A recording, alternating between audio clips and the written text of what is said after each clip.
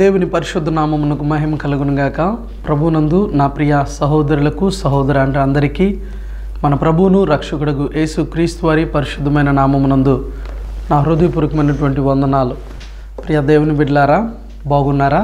మీరందరూ ప్రభు కృపలో మీరందరూ బాగున్నారని, ఎప్పుడూ బాగుండాలని మీ కొరకు అనుదినం మేము ప్రార్థన చేస్తూ ప్రభునందు తలంచుచూ ఉన్నాం. మా నిమిత్తం మీరు చేయుచున్నటువంటి ప్రార్థనలను బట్టి మీకు మా హృదయపూర్వకమైనటువంటి వందనాలు. దేవుడు మిమ్మల్ని అందరినీ కూడా దీవించునుగాక. మరి దేవుని తన మహాకృపలో నేటి ఉదయకాలం మందు మీతో తన పరిశుద్ధమైన వాక్యాన్ని పంచుకోవడానికి నాకు ఇచ్చిన ఈ సమయమందు గాడ్స్ హెడ్జెస్, దేవుని కంచెలు అనేటువంటి అంశాన్ని బట్టి దేవుని యొక్క వాక్యాన్ని నేను మీతో పంచుకోవాలని ఆశపడుతూ ఉన్నాను. ప్రియులరా, దయచేసి నాతో పాటుగా పరిశుద్ధ గ్రంథాన్ని కలిగినటువంటి ప్రతి ఒక్కరూ కూడా ఒకసారి చూడండి. యోబు గ్రంథము 1వ అధ్యాయము 10వ వచనాన్ని మూలవాక్యంగా మనం చదువుకుందాం. యోబు గ్రంథము 1వ అధ్యాయము 10వ వచనాన్ని మనం చదువుకుందాం. నీవు అతనికిని అతని ఇంటి వారికిని అతనికి కలిగిన సమస్తమునకును చుట్టూ కంచె వేసితివి గదా. నీవు అతని చేతి పనిని దీవించుచుండుట చేత అతని ఆస్తి దేశములో బహుగా విస్తరించి ఉన్నది. ఆమేన్. ప్రార్థన చేసుకుందాం. మమ్మల్ని మిక్కిలిగా ప్రేమించిన మా ప్రియ పరలోకమందున్న పరిశుద్ధుడైన తండ్రి, మీకు వందనాలు. నేటి ఉదయకాలమందు జీవం కలిగిన మీ మాటలను ధ్యానించడానికి ఎన్నిక లేని నాకు, ప్రియులని మీ బిడ్డలకు అనుగ్రహించిన సమయాన్ని బట్టి వందనాలయ్యా. చదవబడిన లేఖనం ద్వారా నా తండ్రి నాతో, మా అందరితో మీరు స్పష్టంగా మాట్లాడి మహిమను, ఘనతను, ప్రభావములను మీరు పొందుకునమని మా రక్షకుడు మీ కుమారుడైన యేసు క్రీస్తు పరిశుద్ధ నామమున స్తుతించి విశ్వాసంతో ప్రార్థిస్తున్నాము తండ్రి. ఆమేన్. ప్రభునందు ప్రియ దేవుని బిడ్డలారా, నేటి ఉదయకాల సమయమందు మనము గాడ్స్ హెడ్జెస్, దేవుని కంచె లేదా దేవుని యొక్క కంచెలు అనేటువంటి యొక్క అంశమందు మనం చదువుకున్నటువంటి యోబు గ్రంథం 1వ అధ్యాయము 10వ వచనం మూల వాక్యం అయితే, దయచేసి మిమ్మల్ని అందరినీ కూడా నేను ప్రేమతో వేడుకున్న విషయం ఏమంటే, ఈ 1వ అధ్యాయం 1వ వచనం నుండి 12వ వచనం వరకు కూడా ప్రతి ఒక్కరూ కూడా మీరు కలిగిన మీ పరిశుద్ధ గ్రంథాన్ని తెరచి దయచేసి ఒకసారి చదువుకోవలసిందిగా ప్రేమతో మనం చేస్తూ ఉన్నాను.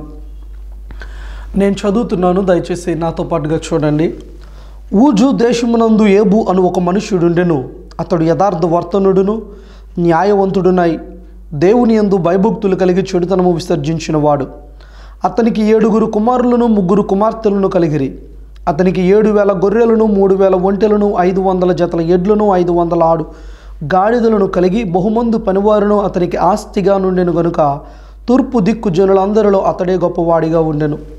అతని కుమారులందరూ వంతులు చొప్పున అనుదినం ఒకరికొకరు తమ తమ ఇండ్లల్లో విందు చేయనై కూడినప్పుడు తమ 3 అక్క చెల్లెండు తమతో కలిసి అన్నపానములు పుచ్చుకొనవలనని వారిని పిలిపించుచూ వచ్చిరి. వారి విందు దినములు పూర్తిగాగా ఏబు తన కుమారులు పాపం చేసి తమ హృదయములలో దేవుణ్ణి దూషించిరేమో అని వారిని పిలువనంపించి వారిని పవిత్రపరచి అరుణోదయంన లేచి వారిలో ఒక్కొక్కని నిమిత్తమే దహన బలి అర్పించుచూ వచ్చెను. యోబు నిత్యము అలాగు చేయుచుండెను. దేవదూతలు యెహోవా సన్నిధిని నిలుచుటకై వచ్చిన దినమొకటి తటస్థించెను. ఆ దినమున అపవాది అగువాడు వారితో కలిసి వచ్చెను. యెహోవా, నువ్వు ఎక్కడి నుండి వచ్చితవని వారిని నడుగగా, అపవాది భూమి మీద ఇటు అటు తిరుగులాడుచు అందులో సంచరించుచు వచ్చి తినని యెహోవాకు ప్రత్యుత్తరం ఇచ్చెను. అందుకు యెహోవా, నీవు నా సేవకుడైన యోబు సంగతి ఆలోచించితివా? అతడు యథార్థ వర్తనుడును న్యాయవంతుడునై దేవుని యందు భయభక్తులు కలిగి చెడుతనము విసర్జించిన వాడు. భూమి మీద అతని వంటి వాడెవ్వడునూ లేడు అని అడుగగా, అపవాది, యోబు ఊరకయే దేవుని యందు భయభక్తులు కలవాడాయనా? నీవు అతనికిని అతని ఇంటి వారికిని అతనికి కలిగిన సమస్తమునకును చుట్టూ కంచె వేసితివి గదా. నీవు అతని చేతి పనిని దీవించుచుండు చేత అతని ఆస్తి దేశములో బహుగా విస్తరించి ఉన్నది. అయినను నీవు ఇప్పుడు నీ చేయి చాపి అతనికి కలిగిన సమస్తమును మొత్తిన ఎడల అతడు నీ ముఖము ఎదుటనే దూషించి నిన్ను విడిచిపోవును అని యెహోవాతో అనగా, యెహోవా, ఇదిగో అతనికి కలిగిన సమస్తమును నీ వశమున ఉన్నది, అతనికి మాత్రము ఏ హానియు చేయకూడదని అపవాదికి సెలవీయగా వాడు యెహోవా సన్నిధి నుండి బయలువెళ్ళెను. ఆమేన్. ప్రభునందు నా ప్రియ సహోదరి సహోదరుడా, నేటి ఉదయకాలం మంది వాక్యం వింటున్నటువంటి ప్రియ దేవుని బిడ్డలారా, ఇప్పుడు మీకు ఈ వాక్యం అంతా కూడా చాలా స్పష్టంగా సుపరిచితంగా మీరు విన్నారు, మీకు అర్థమైందని నేను అనుకుంటూ ఉన్నాను. ఇక్కడ మనకు కనబడుతున్నటువంటి ఒక వ్యక్తి యోబు, భక్తుడైనటువంటి యోబు. తనకు కలిగినటువంటి పిల్లలు ఎంతమంది, తనకు కలిగినటువంటి ఆస్తి ఎంత ఆస్తిపరుడు ఇతడు ఉన్నటువంటి ప్రాంతం ఏది, ఏ దేశానికి చెందినవాడు ఇతడు, ఆ ప్రాంతం అందంతటిలో ఇతనికి కలిగినటువంటి ఆ పేరు ప్రఖ్యాతులు అన్నింటినీ కూడా చాలా వివరంగా ప్రియులరా ఈ వచనాల్లో మనం చూసాం. అయితే ఇతడు ఒక పని చేస్తూ ఉన్నాడు. ఏం పనయ్యా అంటే, ప్రతిరోజు కూడా ఒక్కొక్కరి చొప్పున వారి పిల్లలు ఎంతమంది అయితే ఉన్నారో 10 మంది పిల్లల కొరకు కూడా వేకుజామునే లేచి వారి కొరకు దహన బలి నర్పిస్తూ, వారు ఏమైనా గనుక విందు చేసుకుంటున్న సమయాల్లో, లేదా వారు ఏమైనా గనుక వారు ఎంజాయ్ చేస్తూ దేవుని నామాన్ని కనుక వ్యర్థంగా దూషించారేమో, దేవునికి వ్యతిరేకమైనటువంటి కార్యాలు ఏమైనా చేశారేమో అని చెప్పి వారి నిమిత్తం ప్రార్థన చేస్తున్నటువంటి తండ్రిగా మనకి ఇక్కడ కనబడుతూ ఉన్నాడు. అయితే ప్రియులరా, దేవుని కంచె, గాడ్స్ హెడ్జెస్ అనేటువంటి ఈ యొక్క మన అంశమందు ప్రియులరా మనం అర్థం చేసుకోవాల్సినటువంటి ఒక విషయం ఏమంటే, ఇక్కడ దేవుని యొద్దకు కొంత దేవదూతల సమూహం, వారితో పాటు అపవాది కూడా అక్కడికి వచ్చాడు. అయితే వచ్చిన అపవాదితో దేవుడు అంటూ ఉన్నాడు కదా, ఇదిగో నా సేవకుడైనటువంటి యోబును చూసావా, అతని గురించి ఆలోచించావా, అతడు ఎంతో యథార్థవంతుడిగా, నిందారహితుడిగా, నీతిమంతుడిగా ఉన్నాడు అని చెప్పని అతన్ని గూర్చి దేవుడు సాక్ష్యం ఇస్తుంటే అపవాది అంటున్నాడు, అతడు ఏమన్నా ఊరికే ఉన్నాడా, నువ్వు అతన్ని ఆశీర్వదించావు కాబట్టే అతడు ఆ విధంగా నీ పట్ల కృతజ్ఞత కలిగిన వాడిగా ఉన్నాడు. నువ్వు గనక ఆ ఆశీర్వాదం అనేది తొలగించేస్తే, లేదా అతన్ని దీవించకపోతే అతడు నిన్నేమాత్రం కూడా పూజించడం, ఆరాధించడం అనే సవాలు దేవునికి విసురుతున్నట్లుగా ఇక్కడ మనం అపవాదిని చూస్తూ ఉన్నాం.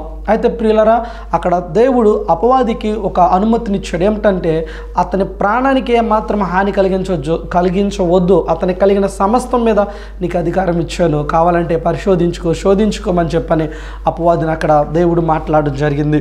ప్రభునందు నా ప్రియ సహోదరి సహోదరుడా, ఇక్కడ నీవు నేను మనం అర్థం చేసుకోవాల్సినటువంటి విషయం ఏమంటే, దేవుని యందు తాను కలిగినటువంటి భయభక్తులు కలిగినటువంటి జీవితం అతని చుట్టూ, అతని ఇంటి చుట్టూ, అతనికి కలిగిన సమస్తమునకు చుట్టూ కూడా కంచె, దేవుని యొక్క కంచె అంటే దేవుని యొక్క భద్రత, దేవుని యొక్క కాపుదలని ఆయనకు కలిగేలా చేసింది. దేవుడు తన పరిశుద్ధ గ్రంథమందు ప్రియులరా మనందరికీ కూడా నేటి ఉదయం ఈ వాక్యం వింటున్న ఓ ప్రియ తల్లిదండ్రులారా, నీకు నాకు మనందరికీ దేవుడు అనేక వాగ్దానాలు ఇచ్చాడు. ఆయన యందు భయభక్తులు కలిగినటువంటి బిడ్డలకు ఆయన మన చుట్టూ ఏ విధంగా ప్రాకారంగా, ఏ విధంగా కంచిగా భద్రతను ఇచ్చేటువంటి వాడిగా ఉన్నాడో మరికొన్ని లేఖనాల్లో మనం చూడండి. God's divine protection is promised. Book of second Chronicles chapter 16 verse 9. దినవృత్తాంతాల 2వ గ్రంథము 16వ అధ్యాయము, దయచేసి నాతో పాటుగా చూడండి. దినవృత్తాంతాల 2వ గ్రంథము 16వ అధ్యాయము 9వ వచనాన్ని మనం చదువుకుందాం. దినవృత్తాంతముల 2వ గ్రంథము 16వ అధ్యాయము 9వ వచనాన్ని, దినవృత్తాంతముల 2వ గ్రంథము 16వ అధ్యాయము 9వ వచనాన్ని నేను చదువుతూ ఉన్నాను. యూదా వారిని అందరినీ, బెన్యామీనులందరినీ, ఎఫ్రాయిము, మనష్షే, షిమ్యోను గోత్ర స్థానములలో నుండి వచ్చి వారి మధ్య నివసించు పరదేశులను సమకూర్చెను. అతని దేవుడైన యెహోవా అతనికి సహాయుడై ఉండుట చూచి ఇశ్రాయేలు వారిలో నుండి విస్తారమైన జనులు అతని పక్షమున చేరిరి. ఆమేన్. ప్రభునందు ప్రియ దేవుని బిడ్డలారా, ఇక్కడ మనం గమనించినట్లయితే దేవుడు ఆయన యందు భయభక్తులు గల వారి పట్ల, ఆ కుటుంబం పట్ల, ఆ వంశం పట్ల ఏ విధంగా సహాయకుడిగా ఉన్నాడు అనేటువంటి విషయాన్ని మనకి ఇక్కడ కనబడుతూ ఉంది. అలాగే కీర్తనలు 34వ కీర్తన 7వ వచనాన్ని కూడా మనం చదువుకుందాం. 34వ కీర్తన 7వ వచనాన్ని చదువుదాం. చూడండి. యెహోవా యందు భయభక్తులు గల వారి చుట్టూ ఆయన దూత కావలి ఉండి వారిని రక్షించును. ఆమేన్. అదేవిధంగా 125వ కీర్తన 2వ వచనాన్ని కూడా మనం చదువుదాం. 125వ కీర్తన 2వ వచనాన్ని మనం చదువుకుందాం. ఈ లేఖనాలన్నీ కూడా ప్రియులారా దేవుడు ఆయన యందు భయభక్తులు కలిగినటువంటి వారందరికీ ఇచ్చినటువంటి వాగ్దానాలుగా ఉన్నవి. 125వ కీర్తన 2వ వచనం. యెరూషలేము చుట్టూ పర్వతములు ఉన్నట్లు యెహోవా ఇది మొదలుకొని నిత్యము తన ప్రజల చుట్టూ ఉండును. ఆమేన్. ప్రభునందు ప్రియ దేవుని బిడ్డలారా, ఒకసారి అదేవిధంగా మనం 21వ అధ్యాయము, లూకాసు వార్త 21వ అధ్యాయము 18వ వచనాన్ని మనం చదువుకుందాం. చూడండి, లూకాసు వార్త 21వ అధ్యాయము 18వ వచనాన్ని కూడా మనం చదువుదాం. నా నామము నిమిత్తము మీరు మనుషులందరి చేత ద్వేషింపబడుదురు కానీ మీ తల వెంట్రుకలలో ఒకటైనను నశింపదు. ఆమేన్. ఇప్పుడు వరకు చదువుకునే లేఖనాలలో మనకు అర్థమవ్వవలసిన విషయం ఏమంటే, ప్రభునందు నా ప్రియ సహోదరి సహోదరుడా, ఎవరైతే ఆయన యందు భయము భక్తి కలిగి ఆయన ఆజ్ఞలకు లోబడినటువంటి జీవితాలను జీవిస్తారో అటువంటి వారి పట్ల దేవుడు మరి ఒక యెరూషలేము చుట్టూ పర్వతాలు ఉన్నట్లుగా, అంటే ఆ పట్టణము చుట్టూ పర్వతాలు అంటే ప్రియులరా, అవి దేనికి సాదృశ్యంగా మనకి ఎక్కడ కనబడుతూ ఉన్నాయంటే, ఒక కోటగా, ఒక రక్షణకు ఆధారంగా చుట్టూ కూడా ఒక ప్రాకారంగా ఉన్నాయి. అంటే నీ జీవితానికి నా జీవితానికి దేవుడు ఒక ఎత్తైన కోటగా, కొండగా, ఆయన ఒక దుర్గముగా మనకుంటాడు. ఎప్పుడు అంటే ప్రభునందు ప్రియ దేవుని బిడ్డలారా, ఆయన యందు మనము భయభక్తులు కలిగినటువంటి జీవితాన్ని జీవించినప్పుడు. అదేవిధంగా ఆయన ఇస్తున్నటువంటి వాగ్దానం ఏమిటయ్యా అంటే, నిన్ను ఆయన నామము నిమిత్తము యేసుక్రీస్తు ప్రభువును రక్షకుడిగా అంగీకరించినందుకు గాను, ఆయన సన్నిధికి నీవు క్రమం తప్పకుండా వెళ్తున్నందుకు గాను ఎంతోమంది చేత నువ్వు ద్వేషింపబడతావు, నిందింపబడతావు. నీ సొంత కుటుంబ బిడ్డలే నిన్ను అసహ్యించుకుని నిన్ను విడిచిపెట్టి వెళ్ళిపోయే పరిస్థితి వచ్చింది. అయినప్పటికీ కూడా దేవుడు నీకు ఇస్తున్న వాగ్దానం ఏమంటే, నీ తల వెంట్రుకలలో ఒక్కదానికైనా కానీ రాలిపోదు, నీకు ఏ హాని కూడా కలుగదు. ఆమేన్. ప్రభునందు నా ప్రియ దేవుని బిడ్డలారా, నేటి ఉదయకాల సమయం ముందు వాక్యం ఇచ్చినటువంటి నా ప్రియ సహోదరుడ సహోదరి, మనమందరమును కూడా దేవుడు మనకు అనుగ్రహించినటువంటి ఈ వాగ్దానాలన్నింటిని బట్టి ఆయన యందు నేను భయభక్తులు కలిగిన జీవితాన్ని జీవించుచున్నాను గనుక ఆయన నాకు చుట్టూ కంచెగా ఉంటాడు. ఎటువంటి కంచెగా అంటే, యెరూషలేము చుట్టూ ప్రాకారం పర్వతాలు ఉన్నట్లుగా నా చుట్టూ ఆయన ఒక పర్వతంగా, ఒక ప్రాకారంగా ఆయన నన్ను నుండి రక్షిస్తాడు, సంరక్షిస్తాడు. నా యొక్క తల వెంట్రుకలు నాకు ఏ హాని కూడా కలగకుండా ఆయన నన్ను కాపాడే దేవుడిగా ఉంటాడనేటువంటి ధైర్యంతో, దృఢ విశ్వాసంతో ప్రభునందు నా ప్రియ దేవుని బిడ్డలారా మనమందరము ఉండవలసిన వారమై ఉన్నాం. ఒకసారి మనం చదువుదాం. చూడండి, పరిశుద్ధ గ్రంథమందు ప్రత్యేకంగా పాత నిబంధనలు మనం గమనించినట్లయితే, దేవుడు ఏ విధంగా తన యందు భయభక్తులు కలిగి జీవించినటువంటి తన బిడ్డలైన ఇశ్రాయేలీయుల పట్ల శత్రువులు వారిని తడుముతున్నప్పుడు, ఆ యొక్క ఐగుప్తు నుండి వెలుపలికి వచ్చినప్పుడు అరణ్యంలో వారిని తరుముతున్న సమయంలో దేవుడు వారిని ఎంత ఆశ్చర్యకరంగా వారిని నడిపించాడో చదువుదామా. నిర్గమకాండము 14వ అధ్యాయము 20వ వచనాన్ని చదువుకుందాం. నిర్గమకాండము 14వ అధ్యాయము, ప్రియులరా, నిర్గమకాండము 14వ అధ్యాయము 20వ వచనాన్ని మనం గమనించినట్లయితే స్పష్టంగా అక్కడ మనకు అర్థమవుతున్నటువంటి విషయం అంటే, the pillar of cloud and fire and it came between the camp of the Egyptians and the camp of Israel and it was a cloud and darkness to them but it gave the light by night to these so that one came not near the other. ఆమేన్. ప్రభునందు నా ప్రియ సహోదరి సహోదరుడా, ఇక్కడ మనం కనుక ఆలోచన చేసినట్లయితే చాలా స్పష్టంగా మనకు అర్థమవుతున్నటువంటి ఒక విషయం ఏమంటే, దేవుడు పగలు మేఘస్తంభముగాను, రాత్రి అగ్నిస్తంభముగాను. రాత్రి అగ్నిస్తంభంగా వీరు చేసే ప్రయాణంలో వీరికి వెలుగుగా ఉంటే, అవతల వైపు వారికి మాత్రం త్రోవ ఏమీ కనబడకుండా చీకటిగా వారికి చేసేసాడు. ఉదయకాల సమయం మందు వారికి మేఘస్తంభంగా ఉండి దేవుడు ఆశ్చర్యమైన రీతిలో వారిని నడిపించాడు. అంటే దేవుని యొక్క భద్రత అనేటువంటిది, కాపుదల అనేటువంటిది, ఆయన యందు నమ్మకం ఉంచినటువంటి, ఆయనకు లోబడి జీవిస్తున్నటువంటి బిడ్డల పట్ల ఏ విధంగా ఉందో ఇక్కడ మనకు అర్థమవుతూ ఉంది. ప్రభునందు నా ప్రియ సహోదరుడు సహోదరి, నేటి ఉదయకాల సమయం ఉంది వాక్యం ఇచ్చినటువంటి ప్రియ దేవుని బిడ్డలారా, ఆనాడు ఎలీషా దినాల్లో మనం గమనించినట్లయితే ఒకసారి చదువుదామా. రాజుల 2వ గ్రంథము 6వ అధ్యాయము 17వ వచనాన్ని మనం చదువుకుందాం. రాజుల 2వ గ్రంథము 6వ అధ్యాయము, రాజుల 2వ గ్రంథము 6వ అధ్యాయము 17వ వచనం మనం చదివినట్లయితే, దానికంటే ముందుగా మీకు నేను ఒకసారి 14 నుండి చదవాలని ఆశపడుతూ ఉన్నాను. ఒకసారి చదువుదాం. చూడండి, రాజుల 2వ గ్రంథం 6వ అధ్యాయము 14వ వచనం. కాబట్టి రాజు అచ్చటికి గుర్రములను రథములను గొప్ప సైన్యమును పంపెను. వారు రాత్రి వేళ వచ్చి నలుదిశలను పట్టణమును చుట్టుకొనగా, దైవజనుడైన అతని పనివాడు పెందలకడ లేచి బయటకు వచ్చి వచ్చినప్పుడు గుర్రములను రథములను గల సైన్యము పట్టణమును చుట్టుకొని ఉండుట కనబడెను.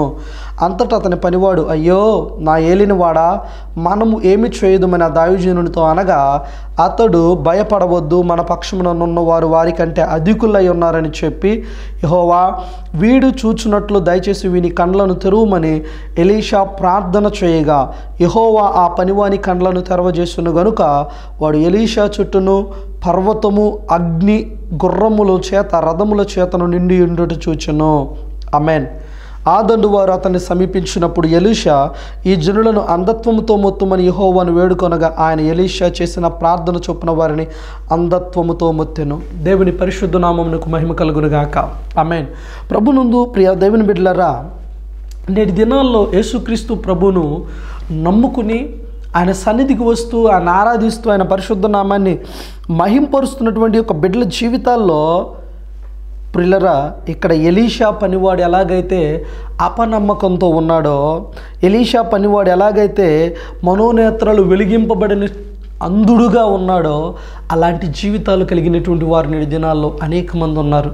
ఈ వాక్యం వింటున్నటువంటి వారిలో మీలో ఏ ఒక్కరైనా కానీ ప్రియులరా, అయ్యో మా ముందున్నటువంటి దారులన్నీ మూసుకుపోయాయి, మమ్మల్ని నడిపించేవాడే లేరు, మేము నమ్ముకున్న మార్గాలన్నీ కూడా మూసుకుపోయాయి, మాకు ఇంకా సహాయం చేసేవారు లేరు, నేను విడవబడ్డాను, మరువబడ్డాను, నాకు అయిపోయింది, ఇంకా నా జీవితం ఇంతే చీకటమైపోయింది, లేదా నేను చనిపోవటమే, చావే నాకు శరణ్యం, నన్ను ఇంకా కాపాడేవాడే లేడు, నా రోగం తగ్గదు, లేదా నాకు ఇంకా ఉద్యోగం రాదు, లేదా నాకు ఇంకా పెళ్ళి కాదు, లేదా నేను అనుకున్నది సాధించలేను అనే నిరాశతో నిస్పృహతో కృంగిపోతున్న స్థితిలో గనక ప్రభునందు ప్రియ సహోదరి సహోదరుడా, దేవుడు నీ చుట్టూ ఉంచినటువంటి కంచెను, దేవుడు నీ చుట్టూ ఉంచినటువంటి ఆ భద్రతను, కాపుదలను గ్రహించని, గుర్తించని, చూడని స్థితిలో గనక మీరు ఉన్నట్లయితే ఎలీషా పనివాడిలాగా నేటి ఉదయకాల సమయమందు పరిశుద్ధాత్మ దేవుడు మీ అందరితో కూడా మనందరితో కూడా మాట్లాడుతూ ఉన్నాడు. ఒక్కసారి ఆగి, ఎక్కడైతే నువ్వు తొందరపడుతున్నావో, ఎక్కడైతే నువ్వు పొరబడుతున్నావో, నీ దేవుని యొక్క మహోన్నతమైనటువంటి ఆయన శక్తిని, ఆయన ఔన్నత్యాన్ని గుర్తించకుండా నువ్వేమాత్రము కూడా నీ కన్నులు తెరచి చూడనటువంటి స్థితిలో, అంధత్వము కలిగినటువంటి స్థితిలో నీ ఆత్మీయ జీవితం కనుక ఉన్నట్లయితే, ప్రభునందు నా ప్రియ సహోదరి సహోదరుడా, నీతోనే నా యేసయ్య అంటూ ఉన్నాడు. యెరూషలేము చుట్టూ పర్వతములో ఉన్నట్లుగా నీ చుట్టూ నేను ఉంటానంటూ ఉన్నాడు. ఆనాడు అక్కడ ఎలీషా, దైవజనుడైనటువంటి ఎలీషా చేసిన ఆ ప్రార్థన వినగానే, దేవుడు ఆ ప్రార్థన వినగానే ఆశ్చర్యమైన రీతిలో అప్పటి వరకే అంధుడుగా ఏమీ చూడలేనటువంటి స్థితిలో ఉన్నటువంటి అతని కన్నులు తెరవబడి, ప్రియులరా, అతని చుట్టూ రథములు, గుర్రములు, ఆశ్చర్యమైన రీతిలో పర్వతాలు ఉన్నట్లుగా అతడు చూడగలిగాడు. నేటి ఉదయకాల సమయం మంది వాక్యం వింటున్నా నీవు గనక హృదయపూర్వకంగా వింటున్న ఈ వాక్యం పట్ల విశ్వాసం ఉంచి, ప్రభునందు నా ప్రియ సహోదరి సహోదరుడా, నీవు గనక మాతో ఏకీభవిస్తూ ఈ వాక్యం నందు విశ్వాసం ఉంచితే, నీ పట్ల కూడా నా దేవుడు అంధత్వముతో మూసుకుపోయినటువంటి కన్నులు, మనోనేత్రాలను ఆయన తెరవబోతూ ఉన్నాడు. ఇప్పటి వరకు నువ్వేవైతే అనుకున్నావో, నా చుట్టూ దారులన్నీ మూయబడ్డాయి, నాకు శత్రువులు ఎక్కువైపోయారు, నా పగవారు ఎక్కువైపోయారు, నా మేలు కోరేవారే లేరు, నన్ను కట్టుకున్న భర్తే నన్ను నమ్మని పరిస్థితి, నా తోబుట్టున నా తల్లిదండ్రులకు, నాతో పాటు పుట్టిన నా అన్నదమ్ముళ్ళు, అక్క చెల్లెలకే నేను శత్రువునైపోయాను, వారు నన్ను మోసం చేశారు, నేను ఇంకా వారి మోసంలో వారి కూరుకుపోయాను, నేను బయటకు విడిపింపబడే స్థితిలో లేను, నా అన్నవారే నన్ను కాదన్నారు అని కుమిలిపోతుంటే, ఇదిగో నేనున్నాను అంటున్నాను నా ప్రభువు. ప్రియ సహోదరుడా సహోదరి, నీ చుట్టూ ఒక పర్వతంగా, ప్రాకారంగా ఒక కంచెని, ఆనాడు ఏబు చుట్టూ వేసినట్టుగా ఒక కంచెని నా యేసయ్య నీ చుట్టూ వేసిన ఆ కంచెని చూడగలిగే విధంగా ఈ వాక్యం నందు విశ్వాసం ఉంచమని ఒక సావుగుడిగా ప్రియ సహోదరి సహోదరుడా నిన్ను ప్రోత్సహిస్తూ హెచ్చరిస్తూ ఉన్నాను. దయచేసి ఒకసారి పరిశుద్ధ గ్రంథం ద్వారా మరికొన్ని వచనాలను మనం చూద్దాము. దేవుని యొక్క భద్రత లేదా దేవుని యొక్క కంచె, దేవుని యందు భయమును భక్తిని కలిగినటువంటి ఆయన బిడ్డల పట్ల దేవుడు ఉంచినటువంటి ఆ కంచె అనేటువంటిది ఏ విధమైనటువంటి ఆ ఆశీర్వాదం, ఏ విధమైనటువంటి ఒక దీవెన లేదా వాగ్దాన రూపంలో దేవుడు మన కొరకు భద్రపరిచాడో మరికొన్ని వచనాలలో మనం చూద్దాం. దయచేసి పరిశుద్ధ గ్రంథం నుండి నాతో పాటుగా ప్రియ సహోదరి సహోదరుడా, దానియేలు గ్రంథము 6వ అధ్యాయము 22వ వచనాన్ని చూడండి. దయచేసి దానియేలు గ్రంథము 6వ అధ్యాయము 22వ వచనాన్ని మనం చదువుకుందాం. నేను నా దేవుని దృష్టికి నిర్దోషినిగా కనబడితిని గనుక ఆయన తన దూతను పంపించి సింహములు నాకు ఏ హానియు చేయకుండా వాటి నోళ్ళు మూయించెను. రాజా, నీ దృష్టికి నేను నేరము చేసిన వాడను కాను కదా అనెను. ఆమేన్. రాజు ఇందును గూర్చి అతి సంతోషభరితుడై దానియేలును గుహలో నుండి పైకి తీయుడని ఆజ్ఞ ఇయ్యగా బంట్రోతులు దానియేలును బయటకు తీసిరి. అతడు తన దేవుని యందు భయభక్తులు గలవాడైనందున అతనికి ఏ హానియు కలుగలేదు. రాజు ఆజ్ఞ ఇయ్యగా దానియేలు మీద నింద మోపిన మనుషులను వారు తోడుకుని వచ్చి సింహముల గుహలో పడద్రోసిరి. వారిని, వారి కుమారులను, వారి భార్యలను పడద్రోసిరి. వారు ఆ గుహ అడుగునకు రాకమునిపే సింహములు పాలైరి. సింహములు వారి ఎముకలను సహితము పొగుల గొరికి పొడి చేసెను. ఆమేన్. ప్రభునందు నా ప్రియ దేవుని బిడ్డలారా, ఇక్కడ మనం గమనించినట్లయితే ఒక గొప్ప శోధన దానియేలుకి వచ్చింది. అయితే ఆ శోధనలో ఆ శాసనాన్ని ఎరిగి ఉండి కూడా తను చేస్తున్నటువంటి పని ఏమిటయ్యా అంటే ప్రభునందు దేవునికి ప్రార్థన చేయటం మాత్రం తను మర్చిపోలేదు. ఎప్పుడైతే పట్టుబడినటువంటి ఎడతెగకుండా ప్రార్థించే ఆ జీవితం అతనిలో ఉందో, న్యాయమైనటువంటి బుద్ధి, సచ్ ఇంటిగ్రిటీ, మా ప్రభునందు నా ప్రియ దేవుని బిడ్డలారా, ఇంటిగ్రిటీకి కేర్ ఆఫ్ అడ్రస్ బైబిల్లో మనం చూస్తే దానియేలు మరొకరు, మన దానియేలును మించిన వారు మరొకరు. ప్రియులారా, మనం గమనించినట్లయితే దానియేలు ఒక న్యాయబుద్ధిని కలిగినటువంటి వ్యక్తి. ఇటువంటి న్యాయబుద్ధి అంటే చూడండి, అతని ప్రాణానికి ప్రమాదం ఉందని తెలిసినప్పటికీ కూడా అతడు ఏమాత్రము కూడా భయపడకుండా, ఆలోచించకుండా ప్రార్థించటం మాత్రం మర్చిపోలేదు. అందుకు గాను అతడు చేసింది ఒక విధంగా ప్రియులారా, రాజు ఆజ్ఞను అతిక్రమించి ఆ శాసనాన్ని ఉల్లంఘించి చేసిన పనికిగాను అతన్ని సింహాల బోనులో పడవేయబడింది దానియేలైతే, కానీ నిద్ర లేకుండా మేల్కొంది, పస్తులుంది, ఉపవాసం ఉంది. ఎవరయ్యా అంటే రాజు.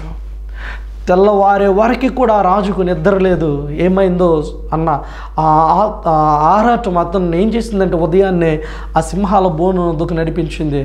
అంటున్నాడు కదా దానియేలుతోటి, అదిగో ఏమని అంటున్నాడో చూడండి ప్రియులారా. 20వ వచనంలో మనం గమనించినట్లయితే 18 నేను చదువుతున్నాను. అంతటా రాజు తన నగరునకు వెళ్ళి ఆ రాత్రి అంతా ఉపవాసం ఉండి నాట్య వాయిద్యములను జరుగునియలేదు. అతనికి నిద్ర పట్టకపోయెను. తెల్లవారుజామున రాజు వేగిరమే లేచి సింహముల గుహ దగ్గరకు త్వరపడిపోయాను. అతడు గుహ దగ్గరకు రాగానే దుఃఖ స్వరముతో దానియేలును పిలిచి, జీవము గల దేవుని సేవకుడు అయిన దానియేలు, నిత్యము నీవు సేవించుచున్న నీ దేవుడిని నిన్ను రక్షింపగలిగేనా అని అతన్ని అడిగాను. అందుకు దానియేలు, రాజు చిరకాలము జీవించునుగాక. ఆమేన్, ఆమేన్. దేవుని పరిశుద్ధ నామానికే మహిమ కలుగునుగాక. ప్రభునందు నా ప్రియ సహోదరి సహోదరుడా, ఒక్కసారి ఆలోచించు. ఈ ఉదయకాలం ముందు నీ ముందు కనబడుతున్న ఈ దానియేలు జీవితాన్ని చూడు. అతడు ఒక యూదుడై ఉండి చెరపట్టబడి ఒక బానిసగా ఇక్కడికి రాబట్టబడ్డాడు. మరి ఈ బబులోనులో ఒక బానిసగా పెరిగినటువంటి ఈ దానియేలును దేవుడు ఆశ్చర్యమైన రీతిలో ఉన్నతంగా ఆ సంరక్షకుల మధ్య ఒక ఉన్నతమైనటువంటి స్థానాన్ని ఇచ్చి దేవుడు అతన్ని హెచ్చించినందుకు, because of that position other people has a lot of jealous about him. అక్కడ ఉన్నటువంటి స్థానికులైనటువంటి వారు అతనితో కలిసి పని అయితే చేస్తున్నారు, కానీ అతని మీద అసూయ కలిగి అతన్ని ఏ విధంగా ఇరికిద్దామా అని చెప్పని అతన్ని కేవలం అతనిలో వారు కలుగొన్న తప్పేంటయ్యా అంటే ప్రార్థించటం, నమ్మిన దేవునికి ముమ్మారు ప్రార్థన చేయటం. ఈ విషయాన్ని వాళ్ళు పైకెత్తి రాజు ముందు అదొక పొరపాటుగా చూపించి అతని సింహాల బోనులో పడవేశారు. ప్రభునందు ప్రియులారా, ఇక్కడ మనం అర్థం చేసుకోవాల్సింది ఏమంటే, నేటి ఉదయకాలం ముందు ఈ వాక్యం ఉంటున్నటువంటి నీ యొక్క జీవితం కూడా నువ్వే తప్పు చేయకపోయినా, నువ్వెవరిని నిందించకపోయినా, ఎవరి జోలికి నువ్వు పోకపోయినా కానీ నీ వెంట ఉన్నవారే, నీ తోబుట్టువులే, లేదా నీ కడుపున పుట్టిన బిడ్డలే, లేదా నీ కట్టుకున్న భార్య, లేదా నీ భర్త, నీ కన్న బిడ్డలే నీకు శత్రువుగా మారి నీ కీడును కోరేవారిగా కనుక ఉంటే దేవుడు నీ పట్ల గొప్ప కార్యాన్ని చేసేవాడిగా ఉన్నాడు. ఇక్కడ దానియేలు చుట్టూ ఎవరు లేరు తనని కాపాడడానికి అనుకున్నారు. వాళ్ళు సింహాల బోనులో పడవేసేమని అనుకున్నారు. ఆలోచించండి ప్రియులరా, సింహాల బోనులో పడవేయబడింది దానియేలు, కానీ రాజుకు నిద్ర పట్టనివ్వలేదు దేవుడు. రాజుకు నిద్ర లేదు, ఉపవాసం, ఏమీ తినలేదు. అతనికి ముందు వాళ్ళు నాట్యం ఆడడానికి వచ్చిన వాళ్ళని కూడా బయటికి పంపించేశాడు. కానీ ఉదయాన్నే వచ్చి అడుగుతున్నాడు, జీవము గల దేవుణ్ణి సేవించుచున్న దానియేలు. ఏ దేవుడు అంటండి? జీవము గల దేవుడు. ఒక అన్యుడైనటువంటి రాజు మాట్లాడుతున్నాడు జీవము గల దేవుడు అని. ఆ విధమైనటువంటి ప్రియ సహోదరి సహోదరుడి జీవితాన్ని, న్యాయ బుద్ధి కలిగినటువంటి జీవితాన్ని దానియేలు జీవించాడు కాబట్టే ఆ మాట అనగలిగాడు. ఆ క్షమణమందు దానియేలు అంటూ ఉన్నాడు కదా, ఇదిగో రాజు రాజు అంటున్నాడు కదా, చిరకాలము జీవించునుగాక, నేను నా దేవుని దృష్టికి నిర్దోషినిగా కనపడుతున్న కనుక ఆయన తన దూత నంపించి సింహములు నాకు ఏ హానియు చేయకుండా వాటి నోళ్ళు మూయించను. ఆమేన్.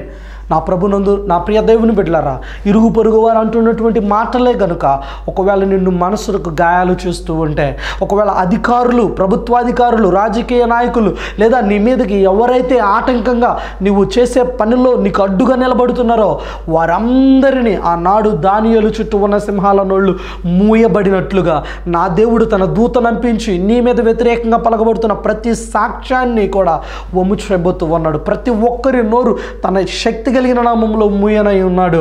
నమ్మితే విశ్వాసంతో ఆమేనను. ఆమేన్. దేవునికి స్తోత్రం. కృంగిపోవద్దు నా ప్రియ సహోదరి సహోదరుడా, నువ్వే మాత్రము కూడా బాధపడవద్దు, అధైర్యపడవద్దు. ఎందుకంటే నీవు నమ్మిన దేవుడు నమ్మదగిన వాడు. ఆనాడు దానియేలు పూజించిన ఆ జీవము కలిగిన దేవుడినే నేటి ఉదయకాల సమయమందు నేను ప్రకటిస్తున్నాను. నీవు విశ్వాసం ఉంచి అన్నావు. ఆ దేవుడు ఈ దేవుడు ఇరువురు కూడా ఒక్కరై ఉన్నారు. ఆ జీవము గల దేవుని పరిశుద్ధ నామమును పూజిస్తున్న నా ప్రియ సహోదరి సహోదరుడా, నీవు నేను మనమందరమును కూడా నేటి ఉదయకాల సమయమందు ఈ వాక్యం ద్వారా మనల్ని మనం ప్రోత్సహించుకుంటూ ఆదరించుకుంటూ అర్థం చేసుకోవాల్సినటువంటి విషయం ఏమంటే, నా దేవుని యొక్క కంచి నా చుట్టూ ఉన్నదే. ఆనాడు దానియేలు దూతను పంపి సింహాల బోనులో ఇచ్చిన కాపుదల నాకు కూడా నా దేవుడు ఇవ్వగలిగిన సమర్థుడు నాకు ఇచ్చాడు అని దృఢమైనటువంటి నమ్మకంతో ప్రభునందు ప్రియులరా మనం మన యొక్క జీవితాన్ని ముందుకు సాగించవలసినటువంటి వారమై ఉన్నాం. ఆమేన్. మరొక వచనాన్ని కూడా నేను పరిశుద్ధ గ్రంథం ద్వారా మీకు చూపించాలని ఆశపడుతూ ఉన్నాను. దేవుడు తన యందు భయభక్తులు కలిగినటువంటి బిడ్డల పట్ల తను ఏ విధమైనటువంటి భద్రతను ఇచ్చేటువంటి వాగ్దానాన్ని మనకు అనుగ్రహించాడో చదువుదాం. పరిశుద్ధ గ్రంథం నుండి 121వ కీర్తన 4వ వచనాన్ని ప్రియులరా మనం చదువుకుందామా. 121వ కీర్తన 4వ వచనాన్ని మనం చదువుకుందాం. దయచేసి చూడండి అందరూ కూడా.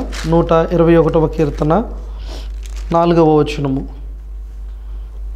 ఇశ్రాయేలును కాపాడువాడు కునుకుడు నిద్రపోడు, యెహోవాయే నిన్ను కాపాడువాడు. ఆమేన్. దేవుని పరిశుద్ధ నామానికి మహిమ కలుగును గాక. The lord is our sleepless watchman. My dear brother and sister, నా దేవుడు నీ పట్ల, నా పట్ల, మనందరి పట్ల ఆయన ఏమాత్రము కూడా కునుకు కూడా వేయనికుండా ఆయన నిన్ను నన్ను కాపాడేటువంటి ఒక దేవునిగా మన పట్ల ఉన్నవాడై ఉన్నాడని మనం గమనించాలి ప్రియులరా.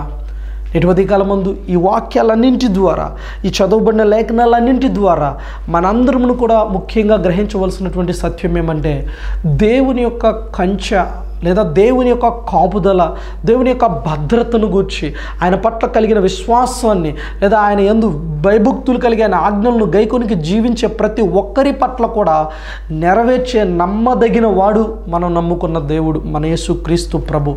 అలాంటి దేవుని యందు విశ్వాసం ఉంచిన బిడ్డలమైనటువంటి మనము ఏ విషయాన్ని బట్టి కూడా కృంగిపోకుండా, కృషించిపోకుండా ఆయన పరిశుద్ధ నామ మహిమార్థమై ఇతరులకు సాక్ష్యం ఇచ్చేటువంటి జీవితాలతో, ఓ దానియేలు వలె, ఓ దైవజనుడైనటువంటి ఎలీషా వలె మనము ప్రభువులో యథార్థంగా న్యాయబుద్ధిని కలిగి ప్రార్థనతో మనం ముందుకు నడిచినప్పుడు ఓ యోబులాగా దేవుడు మన చుట్టూ కూడా ఆయన కంచె వేసి ఆయనను ఆశ్చర్యమైన రీతిలో మనల్ని దీవించి నడిపించేవాడిగా ఉన్నాడు. అట్టి విధమైనటువంటి జీవితాలు మనందరికీ పరిశుద్ధాత్మ దేవుడు దయచేయునుగాక. ఆమేన్. ప్రభు చిత్తమైతే దేవుడు మనము ముందున్న దినాల్లో నేర్చుకుందాం ప్రియులరా. గాడ్స్ హెడ్జెస్, దేవుని కంచెలు. ఏ విధమైనటువంటి కంచెని, ఎన్ని రకాల కంచెలు అంటే భద్రతలు, కాపుదలని దేవుడు తన యందు విశ్వాసం ఉంచిన బిడ్డలకు అనుగ్రహించాడో మనం ప్రభు చిత్తమైతే రేపటి దినమందు మనం నేర్చుకుందాం. దేవుడి పరిశుద్ధ వాక్యాన్ని మనందరూ వినికిడిలో దీవించునుగాక. ఆమేన్. ప్రార్థన చేసుకుందాం. మహాగణుడా, మహోన్నతుడా యేసయ్య, ఇప్పుడు వరకు ప్రకటింపబడిన జీవం కలిగిన మీ మాటల ద్వారా ప్రియులైన మీ ప్రియ బిడ్డలను, నా ప్రియ సహోదరులను మీరు బలపరిచారని, ధైర్యపరిచారని ముందుగా నమ్మి నిన్ను స్తుతిస్తున్నాను తండ్రి. మీకు వందనాలు. మీ చిత్తమైతే ఈ అంశాన్ని మీ ముందున్న దినాల్లో కూడా ధ్యానించడానికి సహాయం చేయండి, ధైర్యపరచండి ప్రభువా. నీవు ఇచ్చేటువంటి భద్రత, కాపుదల మాకు ఈ లోకంలో గొప్పది నాయన. అటువంటి భద్రత, కాపుదల ఎల్లప్పుడూ మేము నీ యందు భయభక్తులు కలిగిన నీ ఆజ్ఞలు గైకొని జీవించినప్పుడు అయా మా చుట్టూ ఉంటుందని మరొకసారి ఆయన మా ముందు యోబు, దానియేలు, దైవజనుడైన ఎలీషా వారి జీవితాల్లోంచి మమ్మల్ని ఎంతగానో ధైర్యపరిచి బలపరిచినందుకు మీకు కృతజ్ఞతాస్తుతి స్తోత్రాలను చెల్లిస్తూ మా రక్షకుడైన యేసయ్య పరిశుద్ధ నామములో ప్రార్థిస్తున్నాము తండ్రి. ఆమేన్. దేవుడు మిమ్మల్ని అందరినీ కూడా దీవించి ఆశీర్వదించును గాక. ప్రియ దేవుని బిడ్డలారా, మీరు ఎవరికైనా ఏమైనా ప్రార్థన అవసరతలు కనుక ఉన్నట్లయితే దయచేసి మీకు కనబడుతున్నటువంటి ఆ ఫోన్ నెంబర్ని సంప్రదించండి. మీ కొరకు మేము ప్రార్థన చేస్తాం. Thank you.